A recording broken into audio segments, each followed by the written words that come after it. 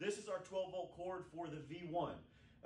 And it's very specific to the V1 because of the end. This has got the 4 prongs. This is an 8-foot cord.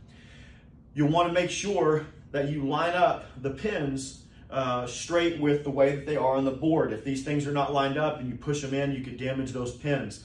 It's also, if you'll notice, it's spring loaded. And what that is designed to do is when you put it on the board, when you open and close the upper lid, it doesn't fall off.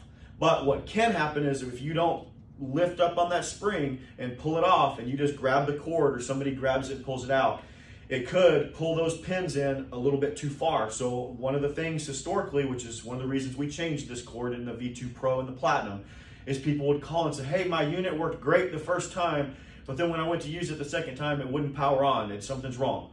Well, that's because they pulled the cord out and it pulled the pins in, and then the next time they went to use it and they plugged it in, these pins weren't making a connection. So there's nothing wrong with the unit.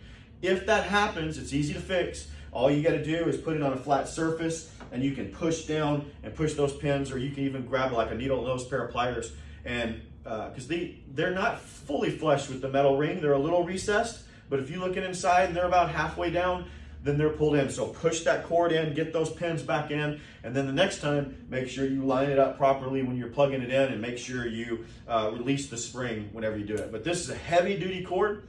There's actually a fuse in the end, so it'll protect the unit. If you ever get a bad connection, you can, and the fuse blows, all you have to do is unscrew that, and you can find these little, they're just like a little car fuse, so you can find them at any auto parts place. They're probably 50 cents.